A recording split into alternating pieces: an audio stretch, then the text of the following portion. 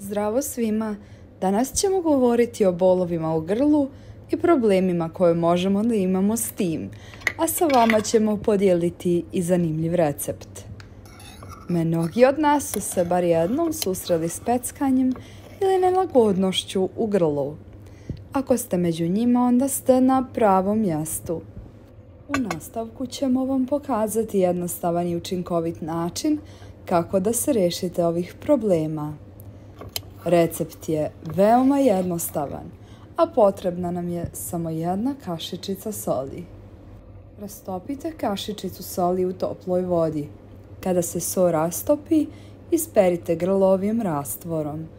Ovo je jednostavan recept koji će vam pomoći da se rešite peckanja i nelagode u grlu. Kako se ispira? Polako i temeljno isperite grlo ovim rastvorom. Pazite da ne progutate so. Najvažnije je da ispiranje ponavljate nekoliko puta dnevno sve dok se ne osjetite bolje. Hvala vam na gledanju. Ako vam se svidio ovaj video, podijelite ga sa prijateljima i pogledajte i ovaj video koji predlažemo.